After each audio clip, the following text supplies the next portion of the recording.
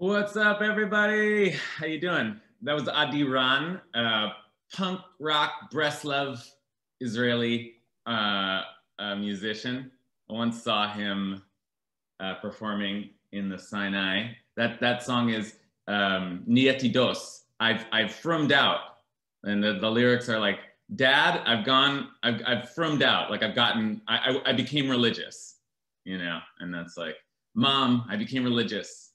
Grandma, I frummed out. Okay, I want to just start. There was a lot of. I hear that there was a lot of good news this weekend, but there was some sad news also. One of the great, really Jewish voices of our time, Rabbi Jonathan Sachs,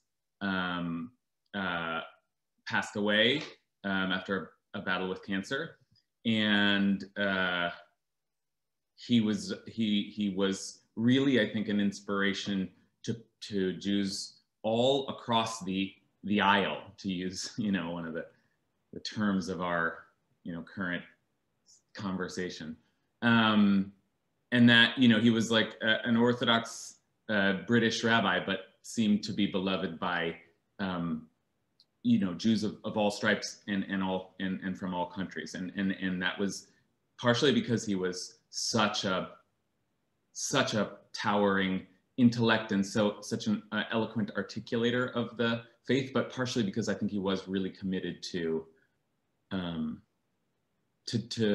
tolerance as a sort of a principle.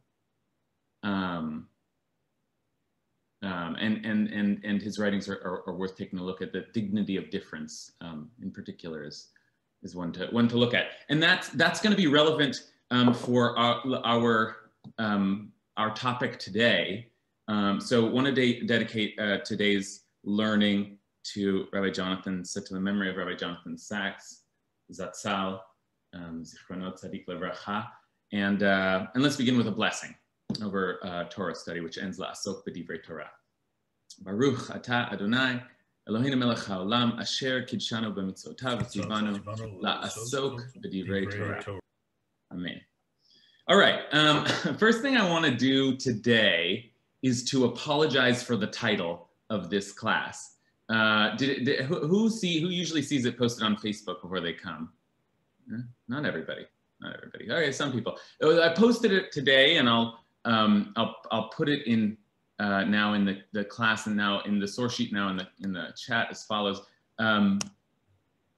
I called the class "Relationships Between Religious and Secular Jews," and I use those terms intentionally because they do point to an important binary or divide in our larger conversation. Certainly one I think about a lot, having grown up myself with one parent who was, you would call secular, and one parent you would call religious. And in Israel, those terms feel especially applicable to a particular social divide between the dati and the chiloni, right? Religious and secular, translated literally. But I think that the real translation I should have used is the relationships between observant and non-observant Jews. Okay, that's really what we're talking in a Jewish context. Often, what we're really talking about, and that's true even in Israel, is we're not talking about people who have religious sensibilities and people who are, I don't know, like anti-religious. We're often talking about people who practice Judaism religiously, and people whose Judaism, like, may be full and rich and even religious, but is not as committed or defined by practice, right? Keeping halacha, right? Shomer mitzvot, observant. There are a lot of ways to talk about this, but that is, on the one hand, better terminology to map out some of the differences in groups in the Jewish community. But it is sort of technical. And even getting that technical, we're not really doing this conversation justice, because it isn't that there are people who are more observant and less observant. There are different kinds of observances, and there are people who, well, we speak about it as if we're just talking about a spectrum of strictness and leniency. And that's true a lot. That's another helpful binary to keep in mind. But it's not always true. There are people who are strict about some things and not strict about other things on both ends of the aisle. And you can even define the very same position or debate in Jewish law in two different ways, and make either side sound like the more strict or the more like in the question of, say, homosexuality, one of the great, great sort of charged topics of our time, and whether homosexuality is prohibited by the Torah. You might say, well, I'm very, very strict on the prohibition in the Torah. Or you might say, no, I'm very, very strict on regarding human dignity in every person, right? Kavod habriot. Those who argue for a new standard of permissiveness around the place of homosexuality in our community are arguing that we have to take the principle of kavod habriot seriously. We have to be strict about that, right? And then on the other side, they're saying, no, we have to take those verses in Leviticus seriously. We have to be strict about that.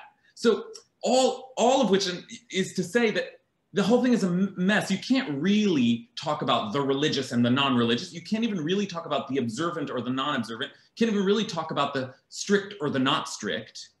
But having said all that, I want all those binaries in the air because they are helpful for thinking about some of the dynamics that exist within our Jewish community when some people are committed to certain kinds of practice and other people are not. And what does that mean for us as a community? And how can we coexist, right? Something Rabbi Sachs was very concerned with. So I want us to think about that in the Jewish context, but I also want us to, in these days, my God, I want us to think about it in a national context. Like, how do different groups with fundamentally different beliefs and commitments and levels of even practice, how do we all exist together, or do we not? Do we have to retreat from one another? And you stay on your side of the street, and I'll stay on mine. And what's lost in that calculation? Okay, so in order to do that, we're going to look at, as we do in this class, the Mishnah in Masechet Demai. Okay, Demai is the name of the Masechet. It's the third tractate of the Mishnah. And Demai is, I'm just going to explain it because I don't think we need to take our time like learning what it is. I'm just going to explain it, and then we're going to get into the way it plays out in the community, and then we'll start to talk about it and analyze. So Demai is a term that, well, first of all, before I tell you what Demai is, well, I'll define it as produce which is in doubt. Okay, but that doesn't make any sense. Demai means like doubt. But the produce is in doubt because of tithing. Okay, so there are tithing systems in ancient Jewish law. There's the tithe, the truma, which you give to the priest, right? Take off of that. That practice still exists in our day in taking challah off of the bread, right? As a kind of a donation to the priest. So truma is of your produce, taking some of that and donating it to the priest. That's one tithe. Then there's Maser Rishon, the first tithe after Truma, and that's for not just the priest, but the whole Levite tribe. The Levite tribe who work in service of the people at the temple. Everybody else presumably is, agriculture or business, but the Levites mind to the holy services of the community, and there's a tithe for them. Then there's Maser Sheni, the second tithe. And the second tithe is complicated. It goes to different places in different years. But one of the places that it goes is to the poor. and it's often called the poor man's tithe, or maser ani. Okay, now there was, so that's the tithing system. There was at some point during the rabbinic period or pre-rabbinic period, because there was, well, I'll just say it simply. There was a sense that people were not taking the second tithe seriously. They would tithe the first tithe, and because they knew that was really serious, and the Torah speaks about it under penalty of death. They would do that, but they wouldn't tithe the second tithe. Okay, and that tithe, before we whisk our hands, oh my God, the second tithe, and we're so worried about that, like ad kedei kach, to that point, really, you're so concerned. The second tithe, remember, is the poor man's tithe, right? So there's a concern that they weren't doing that, but here's the problem. You cannot eat produce unless it's been tithed, properly tithed. You cannot eat produce unless it's been taxed or the donation has been given. And so, demai refers to produce that you don't know whether or not it's been properly tithed, because the person selling you the produce, or the person who owns the produce, is not someone that you consider to be serious about tithing, okay? And the word for that kind of person, it becomes a very big, important phrase that we're gonna think a lot about today, is an am haaretz. Literally, people of the land. You might say salt of the earth, right? And it does have that connotation, but it also has the connotation of like the uneducated, the ignorant, the hoi polloi, the am haaretz, okay? And this is, as we introduce that category, we've already done something, or the rabbis have already done something really radical that we have to now spend our time processing. What does it mean to officially begin to designate a category of people as not trustworthy?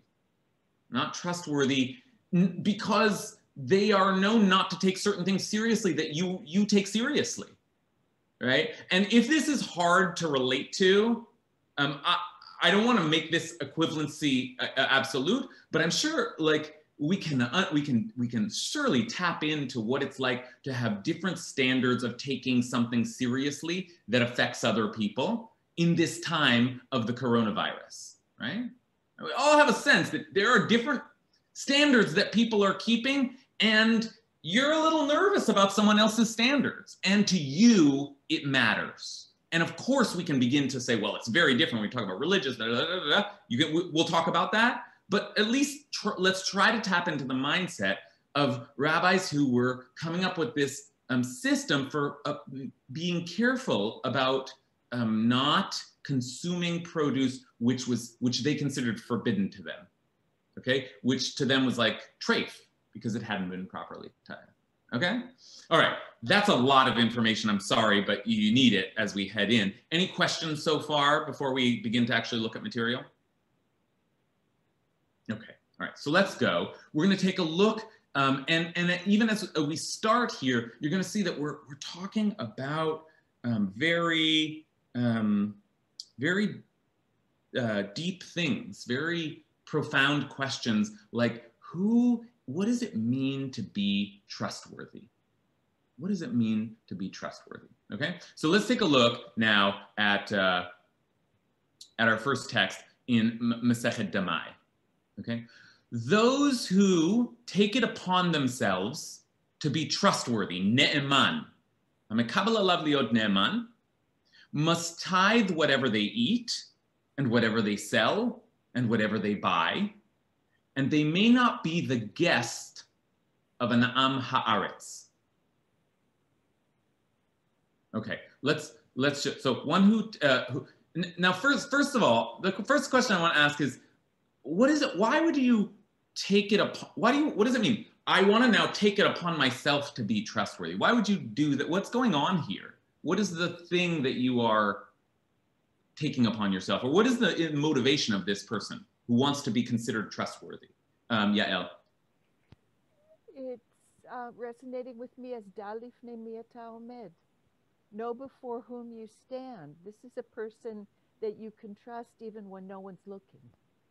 And so Okay. this person is buying into that, saying, I'm that person. I'm in, yes.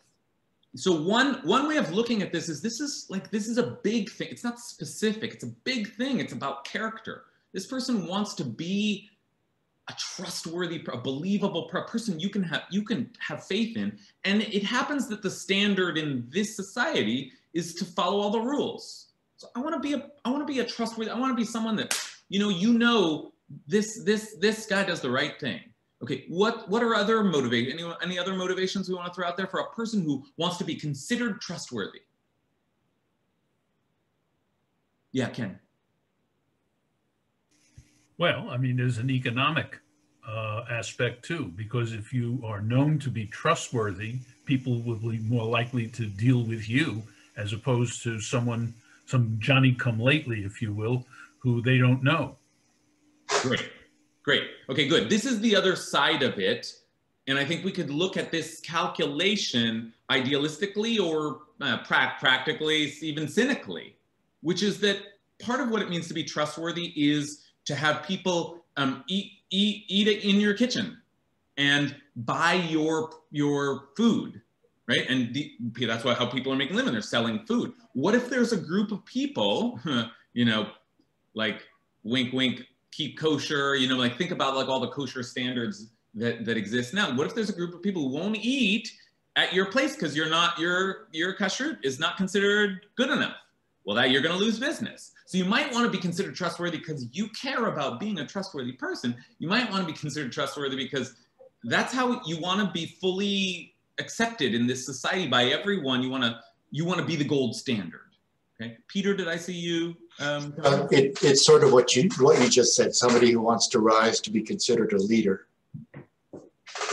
Yeah.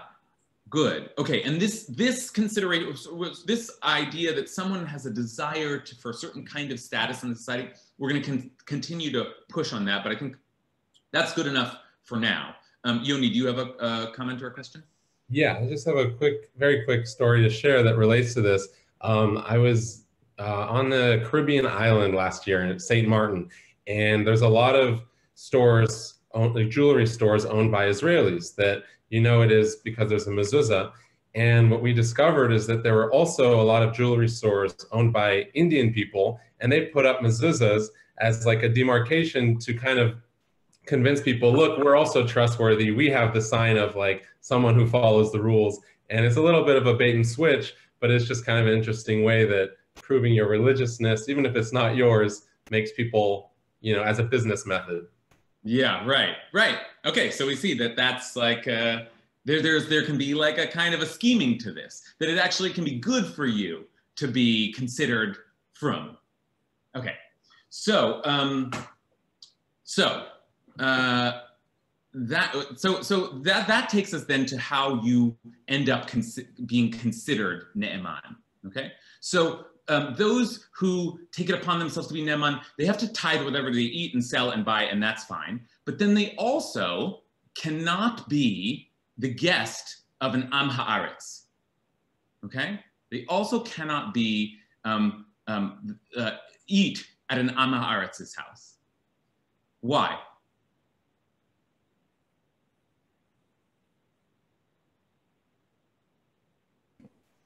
It seems kind of classist, doesn't it? Good. Okay. Yeah, right. So this is the issue.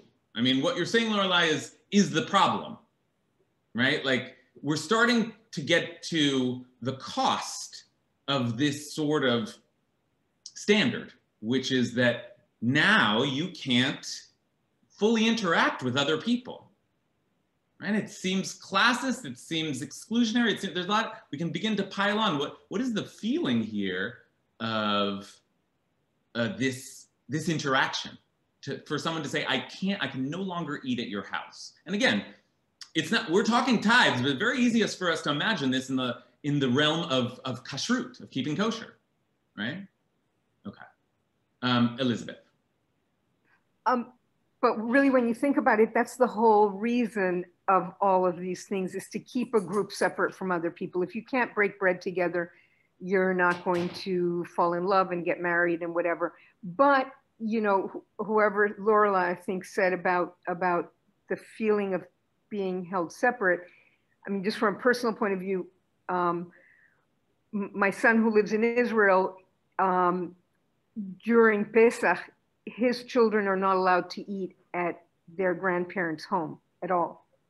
And it is very offensive to those grandparents who are Israelis and who do keep kosher, but it's not kosher enough. And every Passover gets this bad taste because my son will not let his children eat at the grandparents' home. And, you know, that's where he draws the line, and it's a slippery slope for everybody who keeps these rules, but it is the way to keep people separate. So. Okay, so Elizabeth is saying something important and provocative, which is that maybe the point of this is to keep you away from the hoi polloi. Like maybe it isn't just, maybe we don't take at face value the idea, oh, I'm just so worried about eating this. Maybe you didn't tithe your food. Maybe the idea is a good way. Remember, demai is not a category in the Torah. Demai is something the rabbis came up with. So Elizabeth suggests that, you know, on the one hand, you understand where people are coming from. Like I have standards for keeping kosher. I want to keep kosher. But on the other hand, you want, first of all, the social cost is tremendous. The potential for real damage in close relationships, because as Elizabeth says, you can be trusted and your family can be not trusted, right?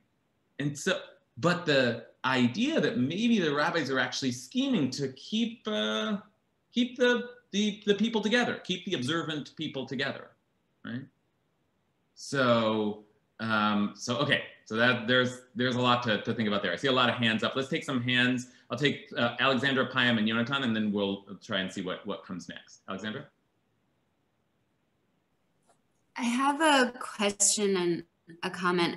My question is, when was this written, and like what was the historical context, and what were the rabbis dealing with at the time? Because how I feel about so much of the rabbis' work is I'm grateful on one hand that they like preserved our religion, but on the other hand, it was at such a cost and such an imprisoning cost, especially when it's used today to the letter. So I'm just curious, what was the historical context of this, and did they need to sort of threaten people in order to like preserve Jews in an unfriendly world at the time? Okay, you said it, Alexandra. I mean, you said it so well. I think that's, you gave us exactly the right, or at least one important framework for thinking about this. These were people who, the Mishnah is being written after the destruction of the great temple in Jerusalem. These were people who were indeed worried that Judaism was going to simply like dissolve. There was no hope. And the only thing that they had was their ability to preserve the traditions. And they were worried.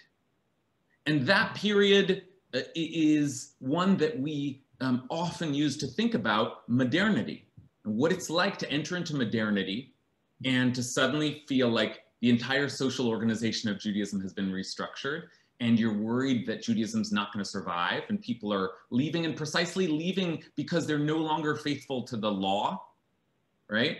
And so, you know, even as Alexandra says, this is so distasteful, so destructive. Is it even worth it?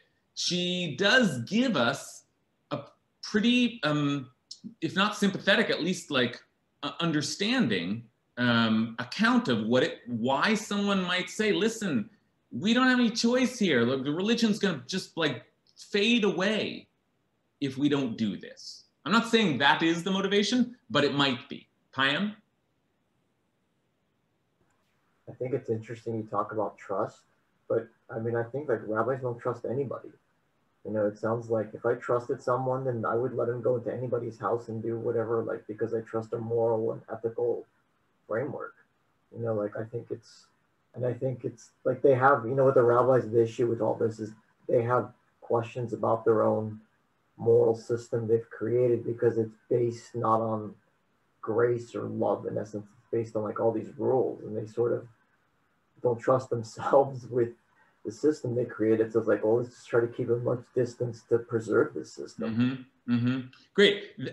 Good. Another way of thinking about the rabbinic mind is just that they're obsessed with details and rules. And that may sound, you know, like a unappealing religious paradigm for you, but that was true for them, and they really felt like it is so important to just make sure that you do everything right. I suspect myself, I suspect you, I just have to be sure, right? Pesach thinking, right? Passover thinking. Just like, there might be a crumb there. And maybe that's it. Maybe it's not a kind of a system that's being designed for social control, but just people freaked out about eating the wrong thing.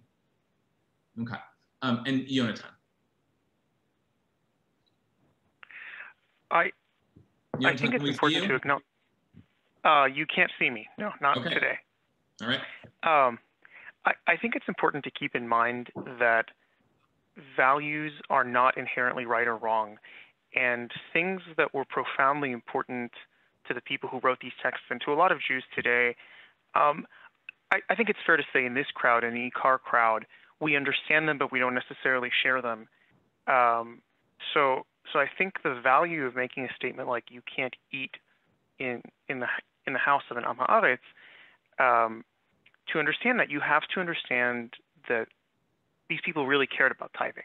Like, it was important to them to only eat food that had been tithed.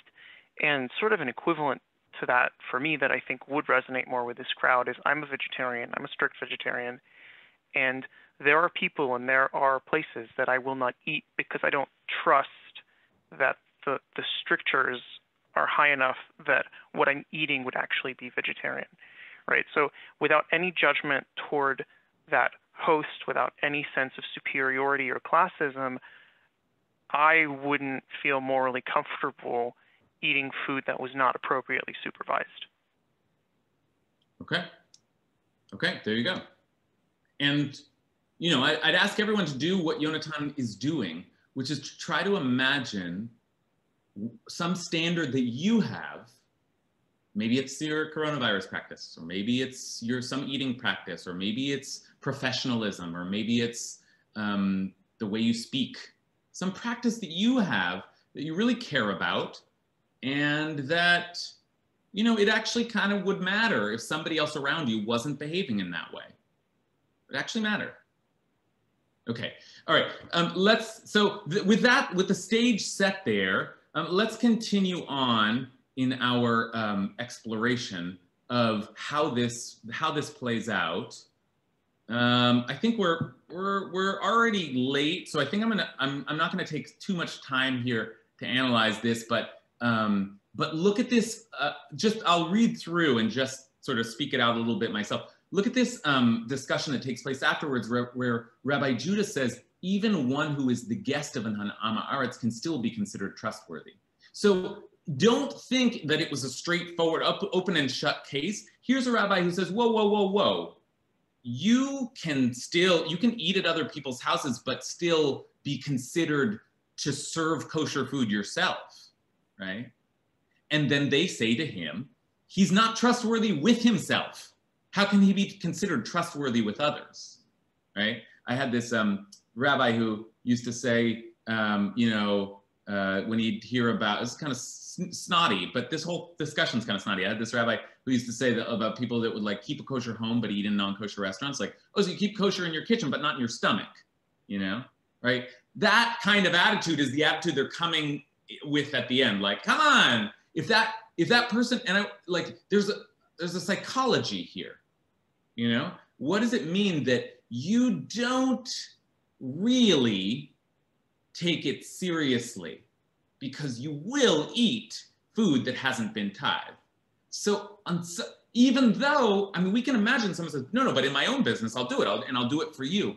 But we don't, the rabbis say, believe that you will keep a kosher, I keep using kosher, it's just easier, but a tithed market if you're willing to eat untithed food. right? Why is that? Why don't we believe that someone could manage that? Like, my business is kosher, but I will personally eat anywhere. Wendy, are you able to explain that? We can hear you. Oh, I actually question this. I have a very difficult time with this because we're dealing with practices in life, and we're defining it as black and white. And life and living is not black and white. There isn't an absolute. I think rules are there absolutely for good reasons.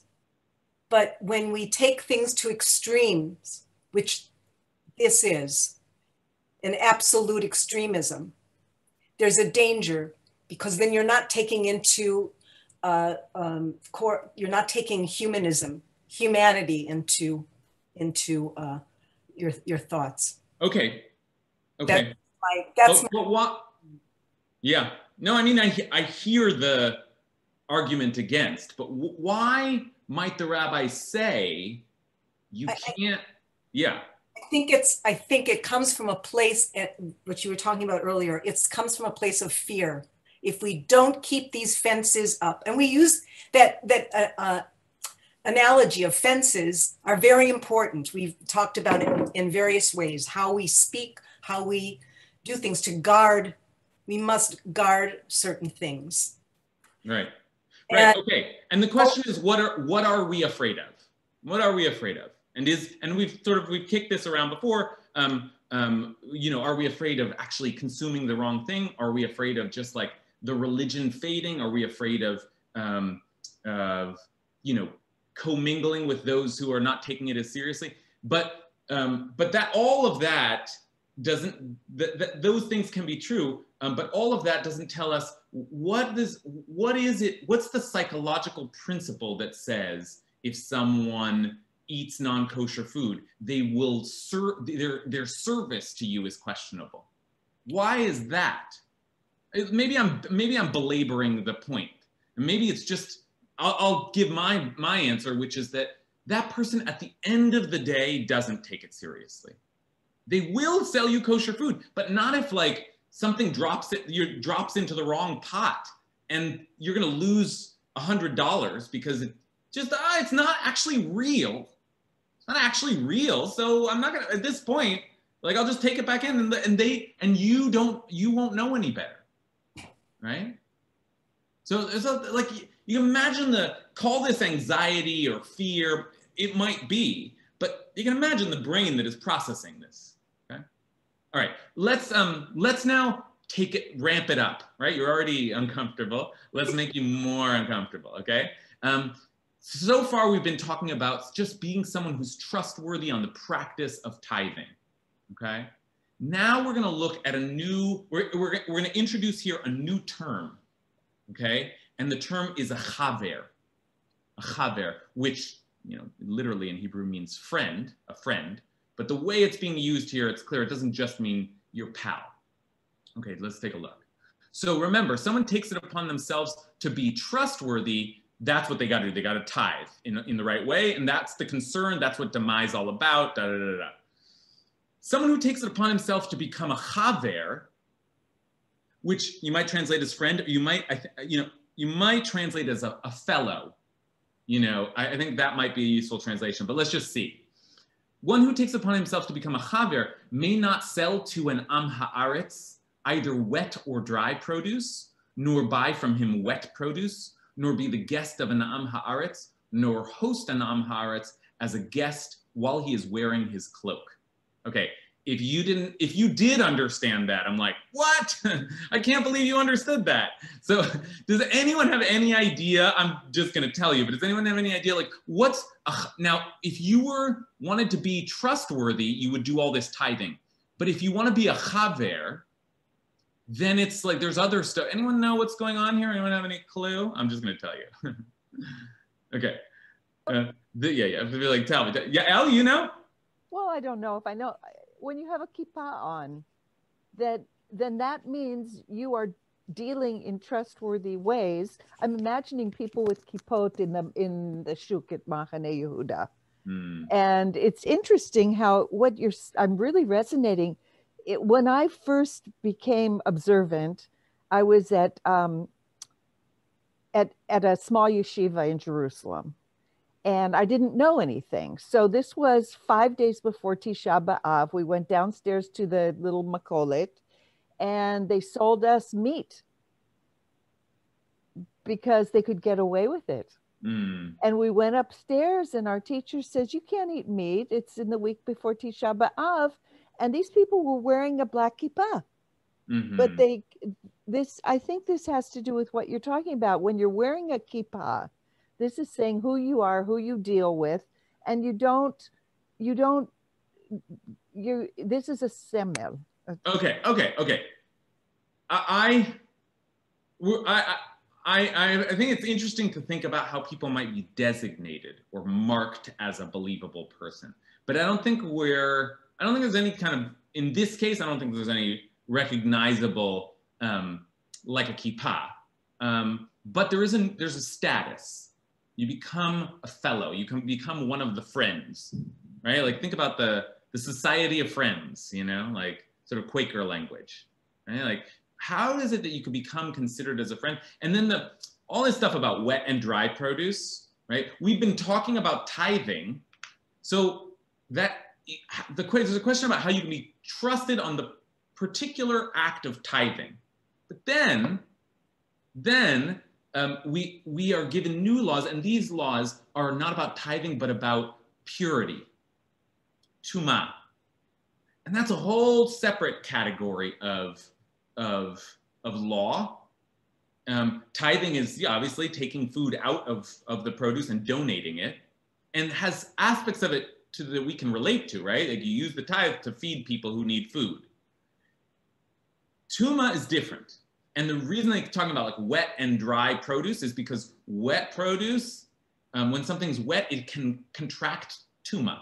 It can contract impurity. And that's important because you can't eat impurity if you ever want to go into the temple or near the temple to offer a sacrifice. Even as I speak it out, it's like, I could keep, and explain that and explain that. We're in really deep technicalities here. And I actually don't want to spend time talking about all of the ins and outs of, if the Amma Aretz comes in and has a garment on, and the garment could have contracted tumah, and so there were, but you can see like now there's a new level, a higher level, and it's called the chaver, the friend.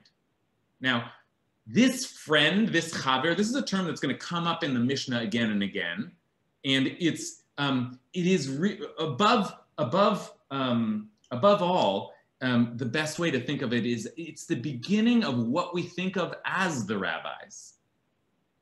The rabbis were the people who could trust one another in everything, right? They were, that's a chaver. That's a person who takes the law seriously, right? What does it mean to be considered as someone who's one of the friends, one of the in circle, one of the group, who can be trusted, not just on this practice that like now there's a conversation around, who's going to tithe and who's considered trustworthy around tithes, but just in general, this person's, dare I say, Judaism, I can rely on. Okay, that's we've developed a category, a class. Someone said class earlier. We've developed a class of people. Okay, and just note that the rabbis are the Pharisees. The Pharisees means the Prushim. The Prushim were those who were separate. They separated themselves. And we're seeing, where does that language come from, separating? We're seeing that right here. They separate themselves to be very far from impurity or any contact with anyone who might have impurity. If this sounds like religious extremism to you, you're right. You're right. It's extreme. It's pretty extreme. These are also the people who developed the Judaism that we practice today, right? Like these are the people that we owe everything to. But yes, they started in this as they were in this moment that as Elizabeth asked before, like pointed out, like this is a very fragile moment for them, and they're creating a class of people that are the friends who can be trusted. Okay. I see some hands up, so I want to take just some comments before we we plunge further. I want to actually make sure that we get to the last Mishnah because it's one of the coolest in the Mishnah. But we'll get there. Allison. I'll keep this short, but I think what's really interesting, like just when you say Pharisees, is it just reminds me so much of Jesus and the New Testament. And, you know, we've been wrestling with this aspect of Judaism the whole class, but I would say, like for myself, I really wrestle with the aspects of Judaism that can seem harsh or exclusionary, and where we kind of like, we reject people all the time. Even people who consider themselves Jews. And, you know, it's like families where it's like my kashrut is stronger than your kashrut, so therefore we can't have dinner together. And it's just so interesting to me. It feels like, yeah, I'm not Christian, but I kind of understand why maybe there was some sort of a need for someone to push back against this really rigid form of religion that feels like laws without heart. Okay. Okay, yeah, let's continue to hear thoughts on this, because Allison has articulated very, very well a lot of what feels, especially in this age, you know, where we are kind of awakening to the notion that so many people are excluded and marginalized in the social order, right? We're sensitized to that. And then we realize that Judaism itself is a kind of a distinction, a kind of an in-group. It's a weird thing, right? For me, this is a very difficult conversation to know how to have, because on the one hand, Jews feel like the ultimate outsiders, right? But on the other hand, they have all their own little insider-outsider stuff. And they're also, in being the outsiders, the insiders. And a lot of what's happening here in these Mishnayot is the defining of, well, who's in? Who is in? And the standards that the rabbis are using is those who keep the law, those who keep the tradition. And so what else could there be? Okay. Payam. Can a chaver be a third-party group? I mean, to me, it sounds like a group that's not part of the discussion or argument or whatever between Group A and Group B. And Group A is applying to like these third-party people who are outside of their war. And it's like, well, if you want to be a friend to us, then don't sell to Group B. And here's the stuff you shouldn't sell to Group B. So you look at like economic systems, right? There's always like farmers make X, and you know, so there's stuff they always have to buy from outside sources. So they're talking to like the mercantile class or something. Yeah. Yeah, I mean, we've sort of considered this before, and I don't know. I think it's worth keeping in the discussion, this idea that there's a kind of a cabal, right? Which is an anti-Semitic word. A kind of a building of a social network that is, these are like, yeah, there's a religious practice, but it's a way of like creating economic ties and social ties and just like fortifying this group. How much is that a part of it? Ken? I think the history is important to understand. At this time, with the destruction of the Second Temple, the whole world of Judaism was thrown upside down. I can't imagine a more symbolic and deeply felt crisis than that, because the whole structure of what had been Judaism is now overthrown. Then come the Pharisees, and there are many other groups. There was the Sadducees, the Pharisees, and others, all vying for, I don't want to say PR, but a following, or had a following. And the Pharisees were the winners. And if you understand the period in which this is being developed, I can understand this very, very easily, how they would have this view, especially since they were then conquered by the Romans, who were a real external force. Now, of course, what happens over the course of eventual Jewish history is, interestingly enough, a greater segmentation of the religious system. Yeah. But I can understand how this starts. The real question is, should we be following something from the 1st through the 3rd centuries BC of the Common Era, right? In the 21st century? I'd leave it that. Great. That very, very, very, very deep thoughts from Ken there. I mean, you know, so first of all, thank you. I'll just re-articulate that we've already discussed the fragility of the moment they were in with respect to preserving Judaism. But also, I mean, Ken's description made me think, gosh, it is also a time when, you know, nobody really knew who to trust. You know, there was it was a fragile time socially. You know, like there's a new regime, of sort of an absolute power, right? There's the Romans, and then there are Jews who are more faithful to the Romans, right? And there are Jews who are sort of assimilating. There are Jews who are less faithful to the Romans, they're zealous, and they wanted to rebel and create a military conflict. There's like all kinds of factions, and imagine what it's like to be like, who can I just sort of build my society with when it's chaos all around me, right? But then Ken asks like the important question, which is, okay, so maybe we can understand where the rabbis were coming from, but how much of this needs to be deconstructed? Okay, on that note, let me share with you, we're gonna jump a couple of chapters. I wanna share with you one of my favorite twists in Masechet Damai, which is that for all of the discomfort here that's been expressed around these exclusionary systems, look at how the rabbis themselves felt uncomfortable with it, and a kind of a beautiful little moment, though, you know, you may not find it as charming as I do, so we'll see. But later on in the tractate, it says that one who vowed to have his friend eat with him. Now, the use of the language of vowing here is a little complicated, but I think for our purposes, let's just say that this person's like, I swear you got to eat with me. You know, you just like, I'm pledging upon you that you have to have a meal with me. But the friend does not trust him with tithes. Okay, so it's like a chaver and an amaretz, right? It's a rabbi and then a salt of the earth type. But the salt of the earth type is saying, we're friends. Let's eat together. You must eat with me. I implore you. I pledge upon you to eat with me. It says then, he may eat with him on the first Shabbat, even though he does not generally trust him with tithes, provided that his friend had said to him that the food has been tithed.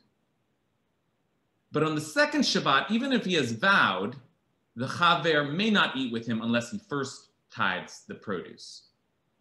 Okay? So what's the law here?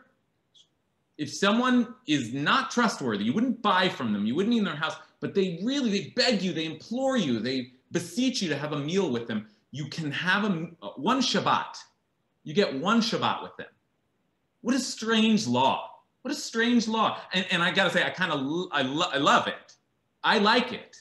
This idea that anyone, and it's not free. They have to say, oh, I have tithe. Don't worry, my house is kosher, right?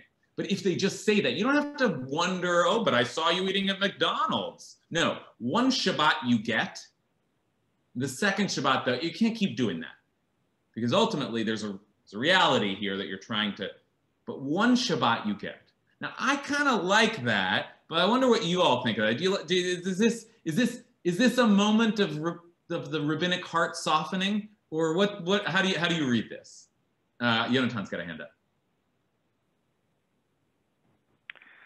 I mean, I'm going to speak on the side of the rabbis again, which I sometimes can't believe I do.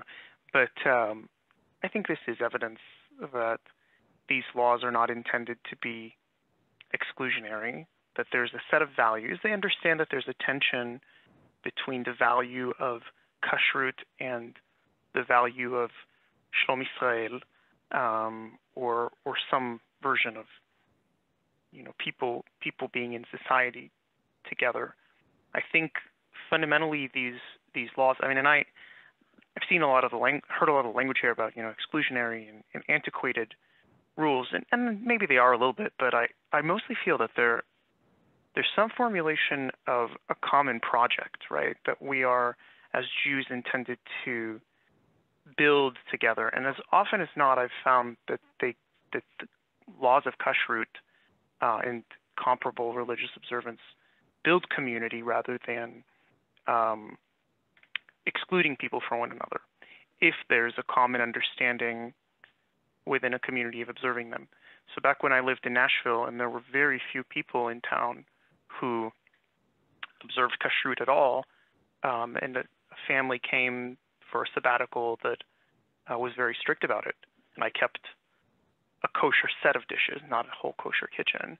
The fact that they knew that they could rely on me for kosher meals made for strong community interactions that would not have happened without that rule. I think, yeah, so that all this by way of saying, I think these rules are designed, amongst other things, to create community, purposeful and holy community. Good. So along with that, you're right, like it's a very, very sympathetic to the rabbis, and I appreciate that, because it's easy all these years later to jump on what seems to us antiquated. But first of all, a very vivid and helpful description of what it is that the rabbis might have had in mind. What were they seeking? What kind of community were they trying to build? But, says Yonatan, and I think importantly, this is really a moment where the rabbis are at least struggling a little bit with, but we don't want to not be able to eat with people, right? Like, do we really want to, like, our friends, our neighbors, our fellow Jews, and they want it, like, and they're, come on, I want to eat with you, I love, you know. And by the way, we're not just talking about people who reject the religion or necessarily or suspect in any way. It just might be someone who just doesn't know the practice and is saying, oh, no, I made my kitchen kosher for you. But you don't know, you don't even know what kosher is. Again, I saw you eating McDonald's. But you know what? I can trust you just this once because I have to have one Shabbat with you. Now, I'm not sure this is a great rule. Like, what happens then the next week? You're like, okay, well, we used our Shabbat. But like, there's something here that I think is at least an acknowledgement. And Yonatan hears the rabbis acknowledging that, you know, the rabbis are trying here to find, like, it's not that they're unaware of the tension that we're identifying. Okay, let's see. I'm going to take two voices we haven't heard from, and then we'll look at the last Mishnah. I think we have time for that. Agnes. I think I feel like we've been talking about this in terms of the values that it reflects about our relationships with each other. And I also think it reflects values about our relationship with these rules. And that, like, I think about my own long and back and forth, many slow journey of Shabbat practice, and how, like, some weeks I'll make this exception, other weeks I don't make this exception, and it brings friction into life. It's like, I can't cover for my coworker at the bookstore, I can't pick up my friend at the airport, or but I really do think that it's not, when I have a Shabbat with compromises A, B, and C, it's not the same Shabbat. And I think that in this moment when the rabbis are transitioning from a religion where there is sacrifice and blood and actual animals to this religion, which seems so much more symbolic, how do you, like, I think we sort of assume that all these rules are symbolic, but what if there is actually some divine cosmic order to them? What if, like, a Shabbat observed this way is not actually a Shabbat in the way that this observed Shabbat is? Or what if, like, fruit that hasn't been tithed is actually not fit for food? You know, like, I think there's a way in which it's also changing our sense of how the trustworthiness is a standard, because if you take these rules seriously, it's, I'm starting to lose my thread, but I think it's not just about, like, creating divides and asserting relationships within a community. It's also about asserting the sort of, like, ontological base of what these rules mean, that they're not just sort of a symbol that, like, you get the spirit of it and you do that. It's also, this apple is a different apple from this apple, if that makes sense. Yeah. Agnes, you're such an incredibly nuanced thinker. I so appreciate that. I think, you know, just to build a little bit on what you already said with such subtlety, you know, this is a conceptual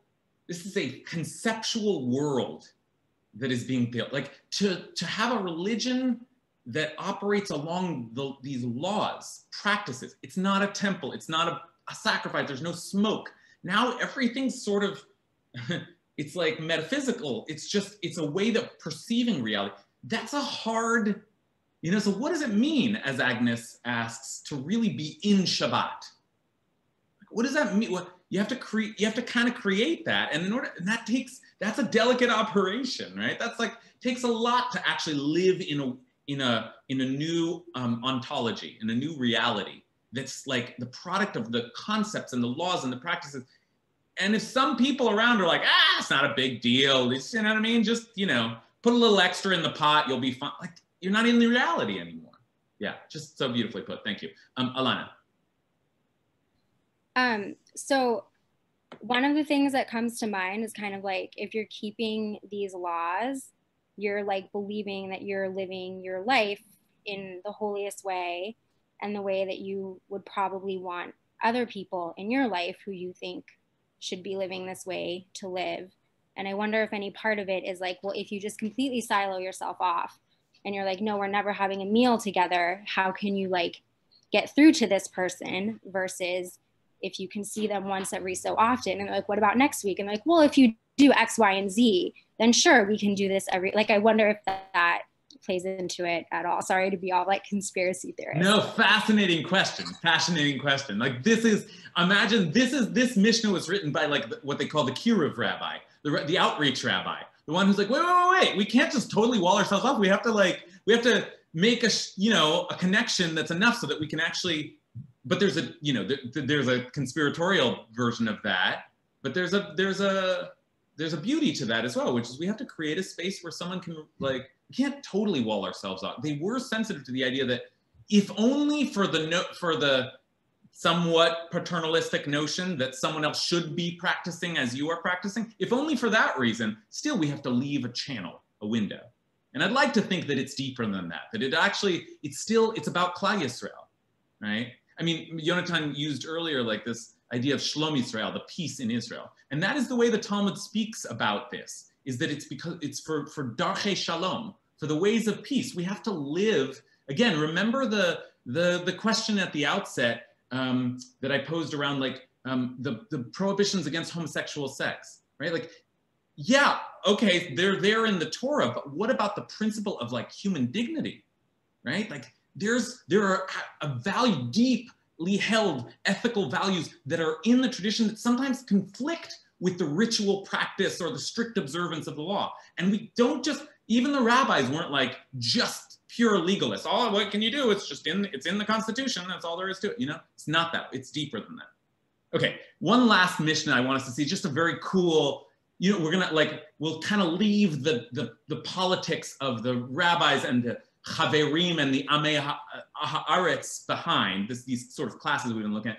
and just pan back for a minute to look at what I think is just in isolation and incredibly, this is like what the Mishnah is all about, is these sort of case scenarios that reflect on what does it really mean to trust somebody?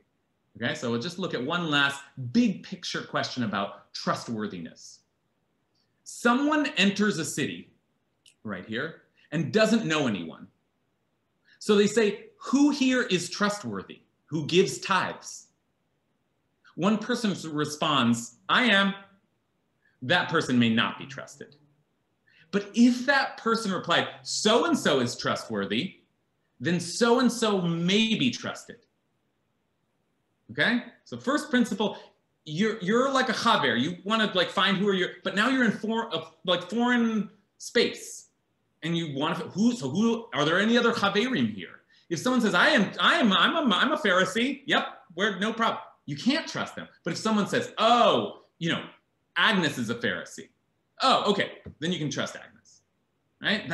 So what's the principle there? And just to give it another kind of complexity, if they then went to buy from so-and-so and ask so-and-so, like you can now trust so-and-so. So you go and you ask so-and-so, say, I have another question. Who here sells aged produce?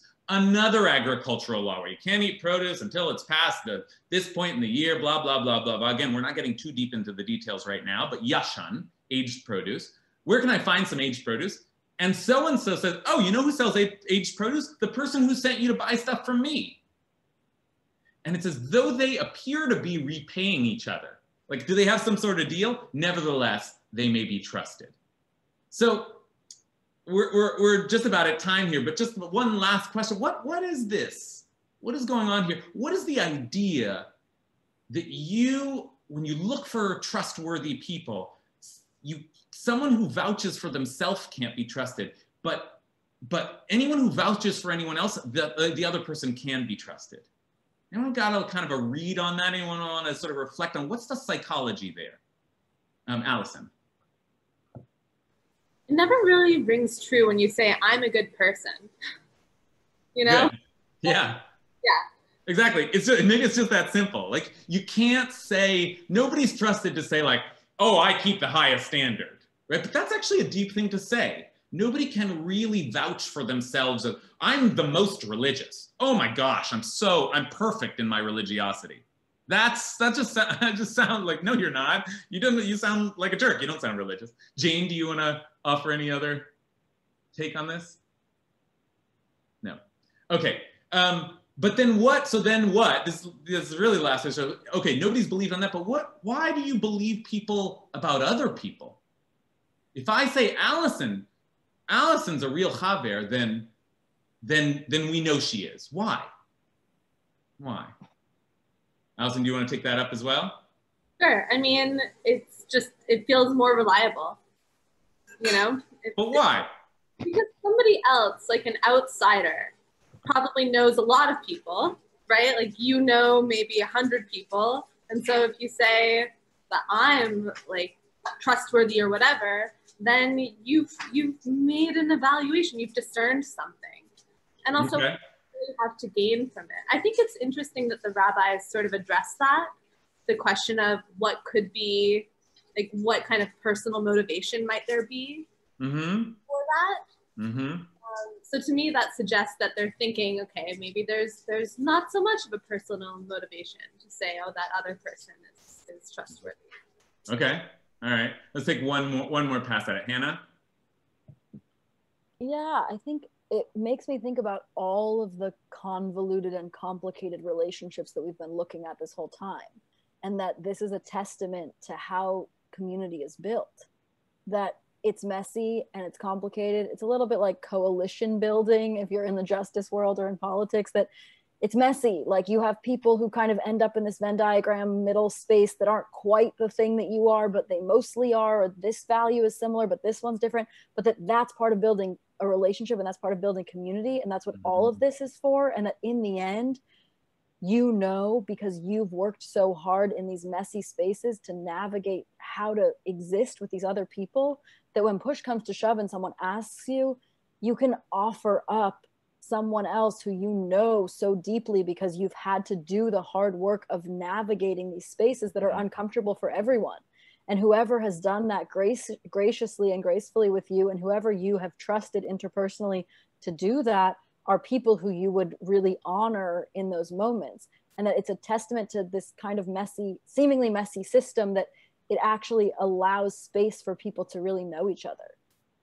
Okay. All right. Thanks for giving us that big full picture, because I think Hannah's right. We're talking about constructing a community or just a whole social order here, right? In talking about trustworthiness, we are inevitably talking about other people. There's no trustworthiness if there's no one to trust you. Right? We're talking about developing relationships. And, you know, we can speak about trustworthiness in terms of practices and what you do and what standards you hold to, but in the end, none of that matters if other people don't recognize you as trustworthy. Like, you have to exist within a community and have other people that say that person. And let me just say one last thing, which is that it is a very deep and beautiful thing to me, just on a very simple level, that we trust someone to say good things about someone else. That if someone, our baseline assumption, if you tell me that someone else is an incredible person, my baseline assumption is that you're speaking the truth. When we say good things about one another, that's probably coming from a good place. That says something really beautiful, maybe not about ourselves, but about other people. If you hear someone saying, wow, she's really amazing. You can believe that because people don't just praise, you know, people don't support, people don't vouch for baselessly. Now, I don't know if that's true, but it's a beautiful notion for the rabbis to be operating with.